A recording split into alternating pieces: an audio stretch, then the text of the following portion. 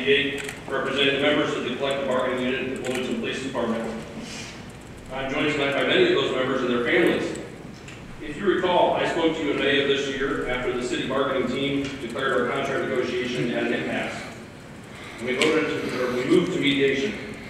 That process is now concluded, and it produced another written proposal from the city.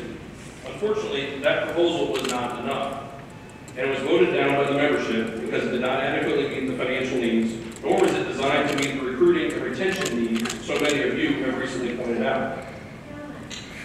You asked Chief Deacock for some specific facts about staffing levels and overtime costs going forward into the budget discussion. We plan to give you some of those answers tonight. Please keep asking those questions. We appreciate Ms. Amber's comments about officer wellness and how the extra work may be affecting the officers. And I can tell you, it has. They are tired and fed up. It is a weekly occurrence for supervisors to send out emails asking for volunteers just to cover the minimum number of officers to staff a patrol shift. One of the last emails was from a second shift sergeant which said, quote, "Second shift will be in need of help almost every day in September. Some days we are in need of at least 2 officers." That's just to cover the basic patrol shift, not extra special events.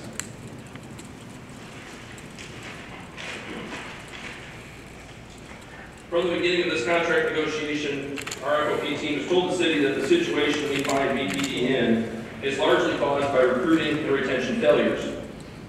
We continue to lose officers to agencies that pay market competitive wages. Chief Deacock was correct in his statement to you. Recruiting and retaining officers is difficult in this current environment. It's even harder when you hamstring yourself through low-wage offers, all while demanding more from an already overworked personnel. That's why a simple thing like increasing the salary and benefits package can help.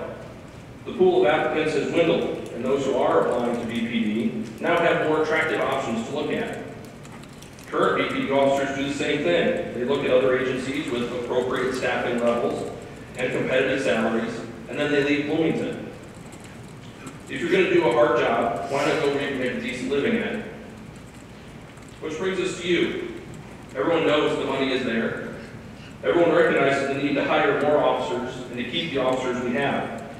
We need you to tell the mayor and the city negotiating team to work with us on a market competitive salary and benefits package.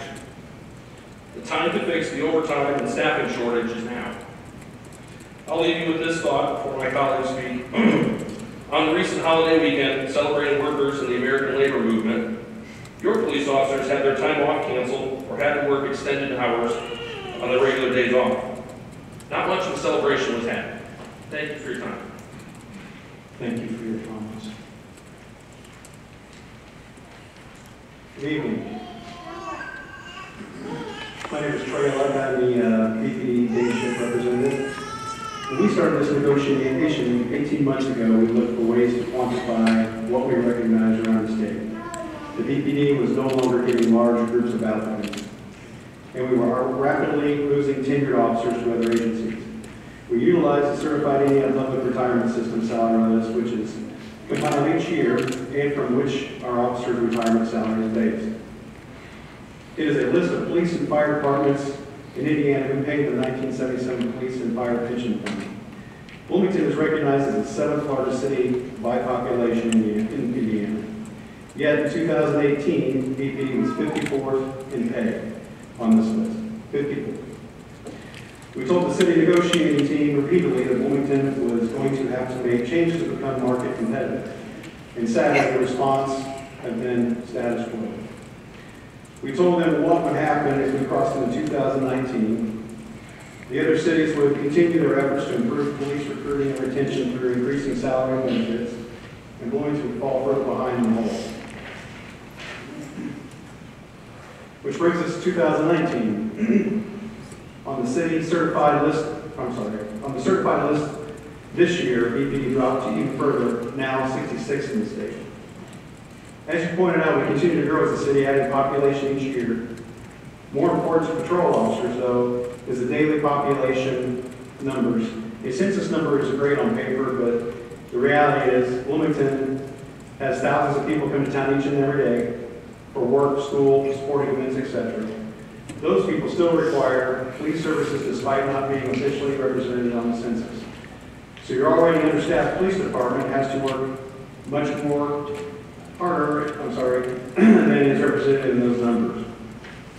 We also looked with hope of the city and efforts in commissioning those salary studies.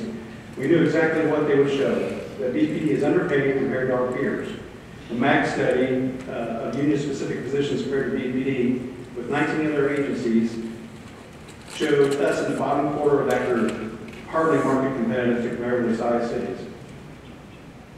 One would expect that the city would look at their own study and recognize they needed to make some financial changes in their salary offers to keep a few police officers we do have in an attempt to gain new ones in a shrinking market. Unfortunately, that has not happened, and that is why officers rejected the last proposal.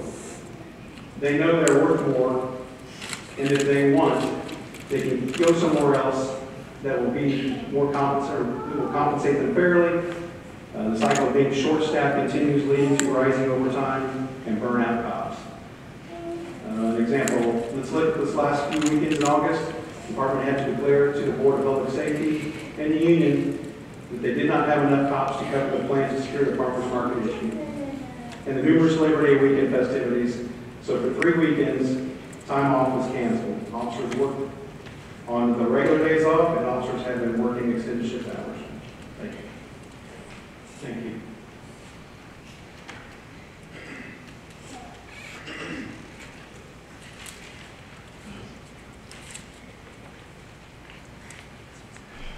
Good evening, council members. My name is Jeff Rogers. I'm a 13-year veteran of the Bloomington Police Department.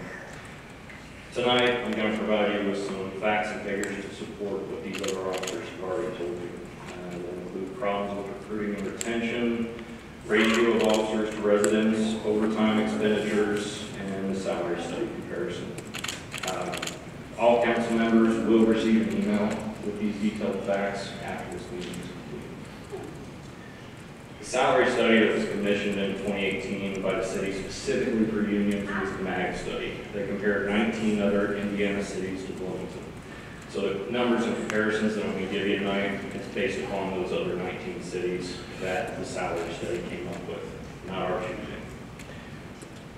When we talk about recruiting, the best way to measure this is by how many people show up to a hiring process, not by how many people fill out an online application, but by how many people actually show up.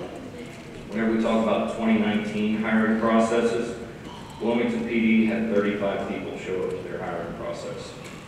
For other cities with lower and higher populations, Mooresville, they had 58 show up. Columbus, 85 showed up. Jeffersonville, 80. Lawrence, 143. Greenwood, 150. Fishers, 60. Carmel, 87. Evansville, 109. We're not the smallest department on that list by any means.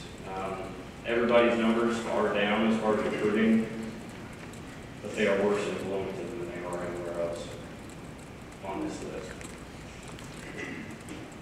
Regarding retention, we've got 2 different 4-year comparisons for you. If we look at January 1st, 2012 to December 31st, 2015, during that 4-year period, we had 22 officers leave for one reason or another, whether it be retirement, whether it be going to another department, another job completely. January 1st, 2016 until the present, 3 years and 8 months, we've had 44 officers leave, double the amount. We talk about officer ratio, and they measure that by 1 officer per 1,000. I know there are several people up here that have spoken about it before, so you guys, I know you're aware of it. Of those 20 cities provided by the MAG study, including Bloomington, the average was 1.69 officers per 1,000. BPD's average is 1.19 when we're at full staffing of 103. We haven't been at full staffing in years. BPD would need 146 officers to be at the 1.69 officers per 1,000 residents. So anytime annexation is even mentioned, we take it pretty serious and we get pretty nervous because we're already overworked. Overtime expenditures.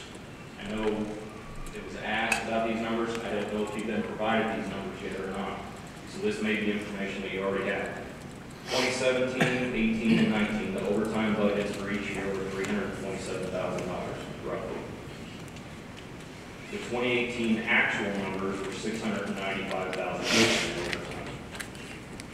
As of 2019, as of the end of the last pay period, we are now at $571,000 this year.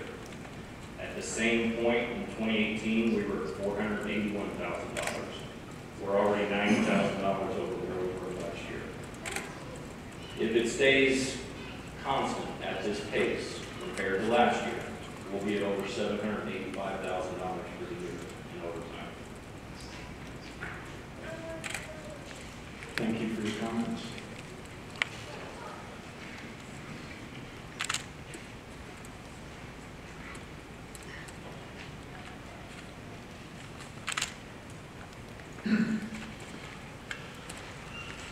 Hello, my name is Jacob Woods. I'm the night shift representative for the bargaining unit of the Bloomington Police Department. I'm going to pick up where Jeff left off, speaking about the salary comparisons, specifically with the MAG study. In that, the MAG study picked out those 19 cities. Bloomington ranked 16th out of that entire list. Bloomington was ranked 16th in that entire list, even though we're the 7th largest city in the state by population.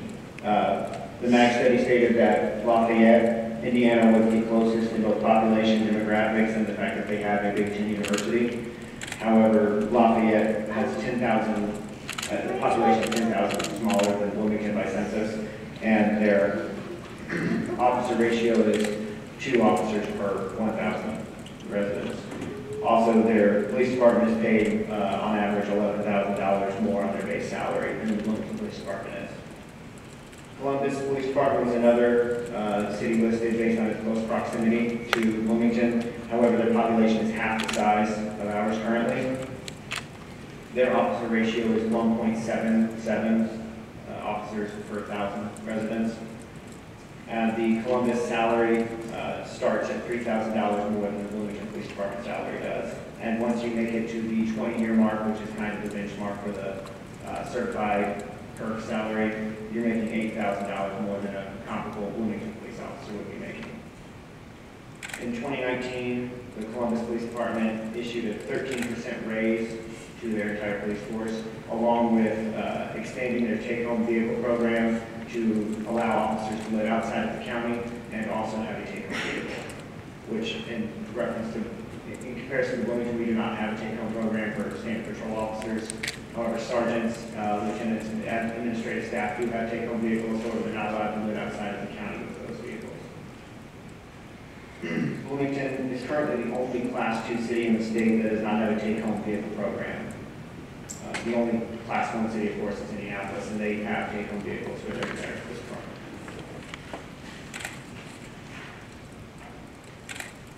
In conclusion to all the other presentations, we just want to say that our officers are underpaid in compared to cities around the state that are larger and smaller than us.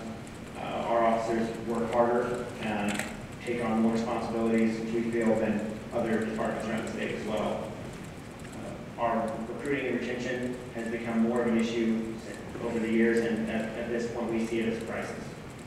It's not getting better in the short term, and we only see it getting worse in the long term. We've already lost 10 officers this year, and that's our average over the last several years has been about 10. We lost our 10th officer in July of this year, and based on the way our contract negotiations have gone, we're concerned we're going to be losing more before the end of the year. To put that into perspective, we only have a fully staffed budgeted police department of 103 officers, and losing 10 a year with a 10% turnover rate.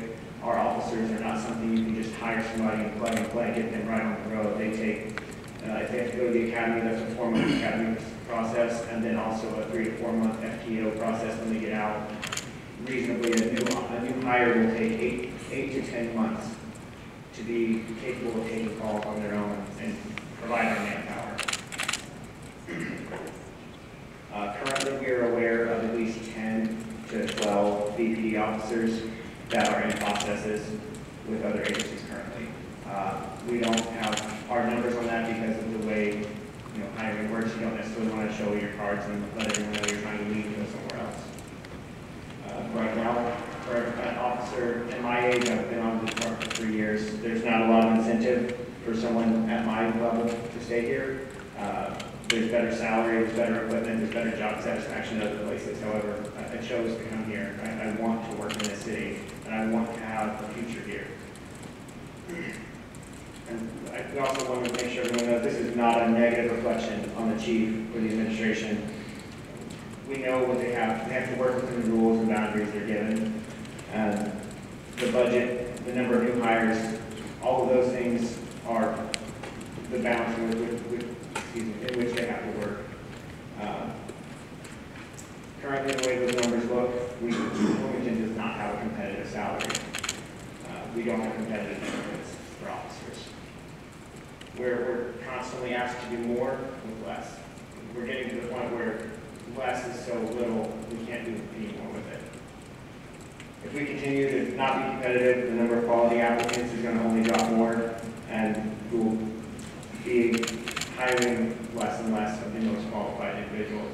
When you're hiring 8 spots and you have 35 applicants, do you really think you're getting the cream of the crop of applicants when you have that many vacancies to fill and that few options to choose from? I know that there are members on this council who won't be in these positions next year, but you'll still be residents of Bloomington, and this will still continue to affect you in the future. Thank you. Thank you for your comments. Are there any other comments from the public? Okay, before we move on, let me just say that I'm very sorry that we find ourselves at a point in an impasse. And we really appreciate you coming this evening and sharing your comments, and we appreciate any data that you can share. And so that we want to help that resolution. So we hope to be in contact with you in the near future, and so that we can resolve and move forward. So thank you all for coming this evening. Appreciate it. Okay, we will now move to appointments to boards and commissions. Do we have any appointments? So no appointments. Let's just wait a moment.